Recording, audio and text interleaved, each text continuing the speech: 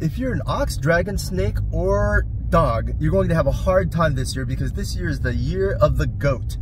I know traditional Chinese horoscope calendar says this is the year of something else, but that's all wrong because 5,500 years ago, when the Chinese horoscope was created, all the stars were lined up, and 5,500 years later, now, all the stars need to be realigned, and they haven't been realigned, except for anywhere else except for FutureView.app. So go to FutureView.app, and you'll see what sign you were born in. You'll see what animal sign, what month you were born in, what day you were born in, and what hour you were born in. Most people don't realize that there are animal signs for every single type of time. For instance, you could be born in the year of dog, you could be born in month of dog, day of dog, hour of dog, and so on.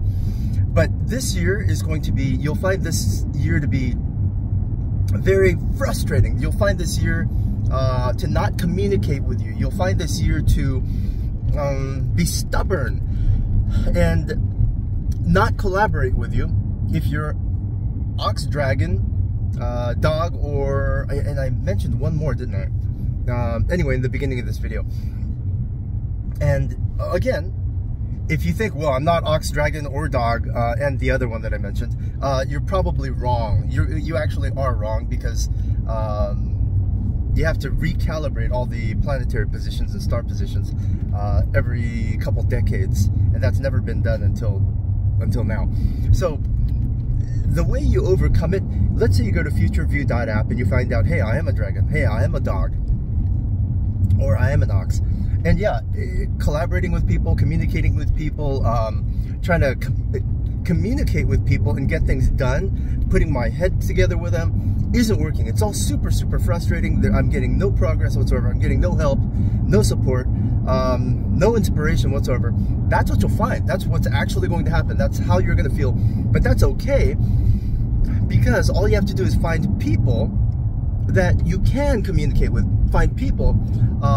In general, most people will not, just because that's the temperature, that's the climate of the year. But you will occasionally find people, for instance, dragon are highly compatible with tigers. If you find a tiger, someone born in tiger year, which is just 2 years earlier than you were born. So let's say you're a dragon. Just find someone who was born 2 years earlier than you were born, and you'll have this fantastic mental collaboration. Or just find someone that you can collaborate with that is a tiger born on tiger month, or dragon born on dragon month, or even dragon day is fine. You'll be able to resolve problems that frustrate you. But by and large, if you don't specifically look for other dragons, other rabbits, which are compatible with dragons, for instance, if you're a dragon, if you're a dog, all of this changes. If you're an ox, all of this changes again. If you're an ox, look for a rabbit, someone that was born 1 year before you or 13 years after you. That's the only way you're going to find this year will work out the way you want it to. Otherwise, this year's going to be very frustrating for you.